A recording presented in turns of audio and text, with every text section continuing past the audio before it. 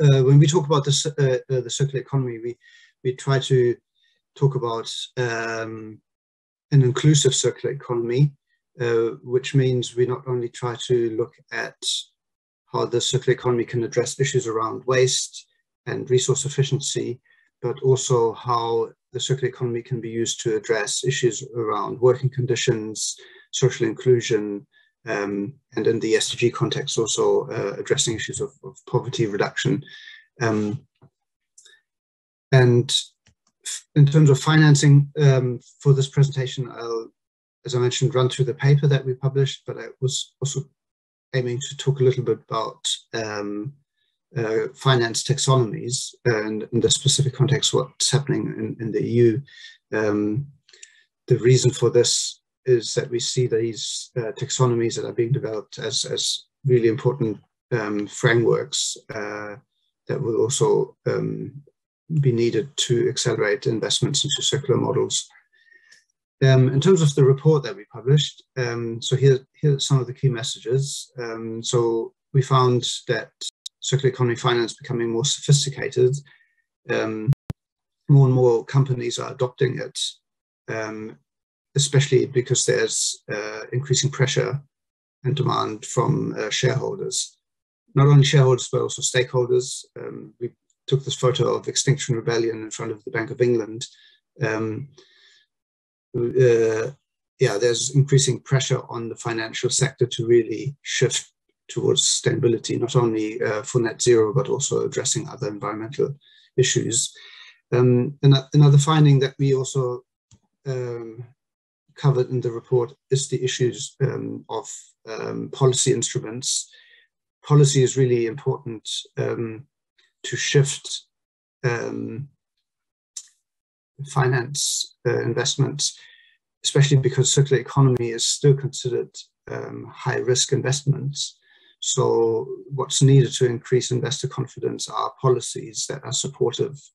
And these can include national action plans or targets on resource efficiency or waste reduction, extended producer responsibility, various taxation measures or other economic incentives can also be useful.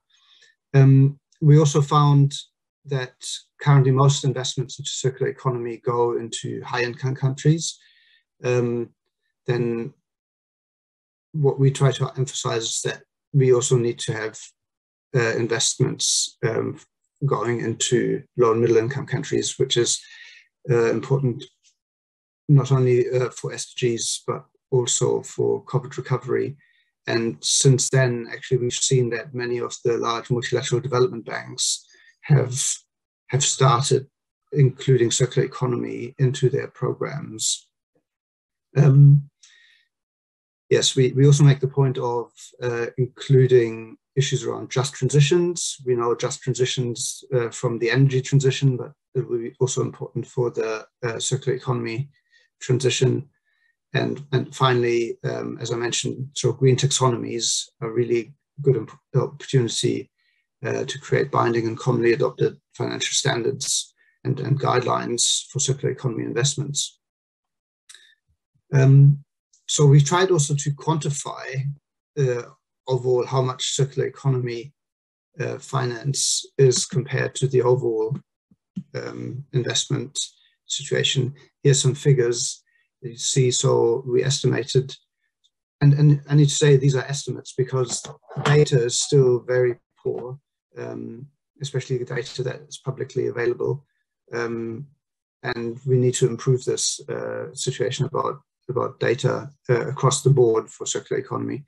So we split this according to government, then trying to include some of the stimulus packages, corporate spending, and then the financial sector. And as you see, so corporate and governments make the main share, in total about 1.5 trillion over the period 2019-2020, which sounds a lot, but if we look at this in the overall government spending or corporate spending, it's still very little. So if we really want to shift from a linear to a circular system, we also need to shift the finance. We've looked at some of the available sustainable finance instruments that we have. There are green bonds, transition bonds, sustainability-linked loans and bonds, and ESG investing, and how far they're relevant for the circular economy. And there's various aspects which is already emerging that we can see. So these are very good developments. And depending on the sector, and different financial instruments might be more suitable. I will go through this more quickly because of time, I think. So we also try to understand where does circular investment go, and the majority goes into circular business models, more than 60%. And what does that actually mean? Circular business models that covers investments in companies that want to transition to more circular activities, or that want to create new circular technologies or products. So that doesn't necessarily mean that all these businesses are already fully circular, but they are on a transition journey from a linear to a circular model. And then there's these other areas here in terms of resource efficiency and infrastructure. So some on plastics packaging and waste and recycling.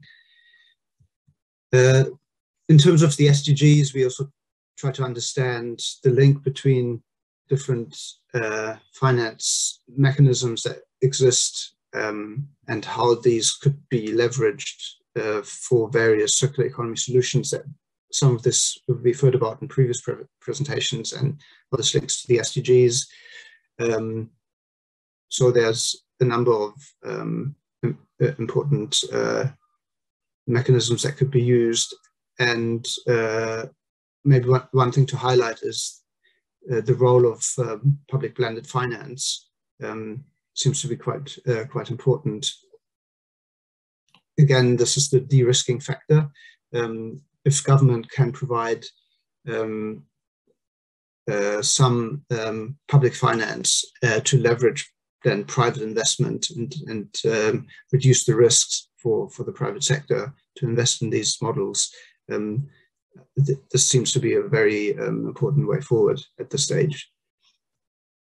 We've tried to also understand the finance around renewable energy and how to integrate circularity into renewable energy finance.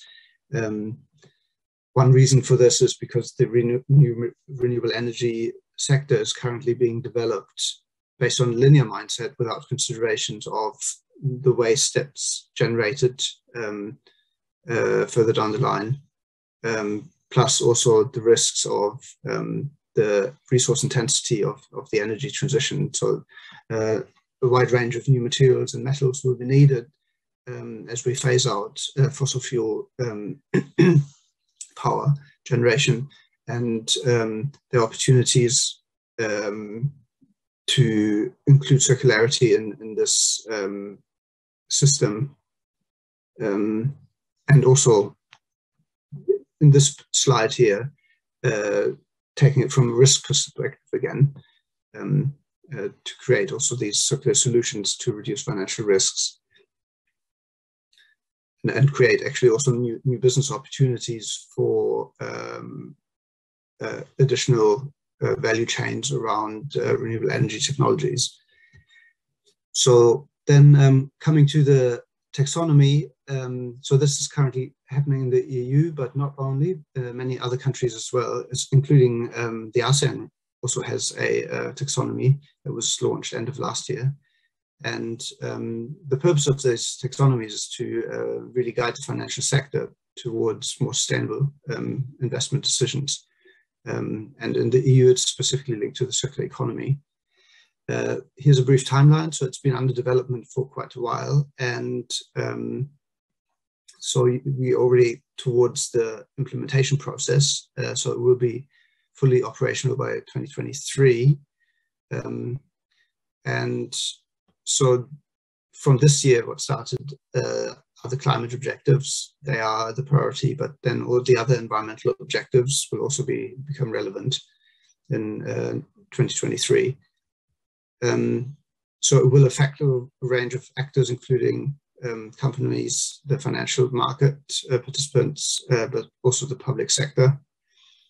And this is what I mentioned here with the environmental objectives. So there's 6 of those.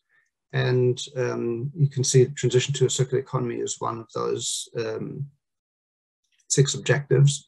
Although obviously the circular economy will also have benefits for pollution prevention and control, but also for climate mitigation, as well as protecting marine resources. So they are these are not necessarily separate objectives, but interconnected. And maybe moving forward, there's these. This is how specific criteria are being developed, starting with the environmental objective, then looking at economic sectors and activities, then identifying the types of substantial contribution to the objective, points of reference, and then the specific criteria. So this is quite a technical process the taxonomy is going through. And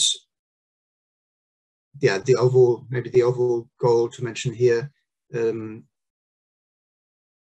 circular economy especially contributes to these, especially the aim to reduce used material footprint by 50% by 2030 and 75% by 2050. So there's an objective also on the circular material use rate of all materials. So yes, basically having set these high-level targets means it then becomes important to identify which investments contribute to this or not. Here's a model of the circular economy that's used in the context of the taxonomy. It's looking at circular design models, optimal use models, value recovery models, and circular support models.